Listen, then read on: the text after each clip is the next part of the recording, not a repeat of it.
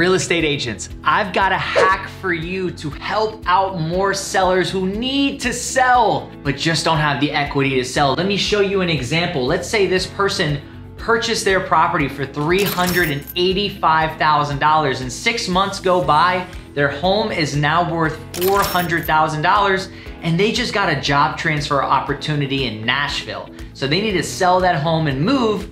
The only problem is they owe $375,000 on that home. Now, most people will look at this in the surface and say, well, there's $25,000 of equity to really play with.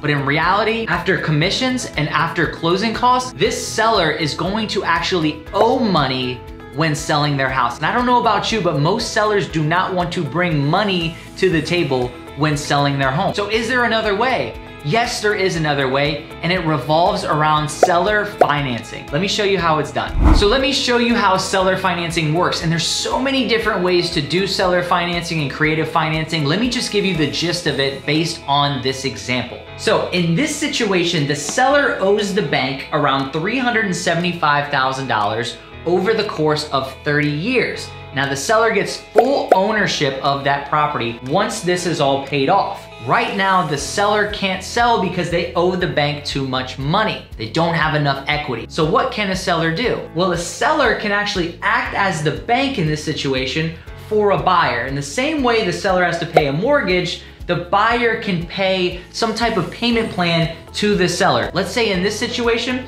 the buyer is now paying the seller the $400,000 the house is worth with a down payment of, let's say, $20,000 and financing the rest of that $400,000 over the course of 20, 25 years, 30 years to essentially take ownership at a later date. How does this help the seller? Well, the seller gets down payment costs to move to Nashville and have some extra money to buy furniture and all these new things. The buyer gets to take ownership and lock in at an interest rate that they feel comfortable with. And it's a win-win for everybody. Even the bank gets paid from the buyer covering the existing mortgage from the sellers. And that's essentially how you do it.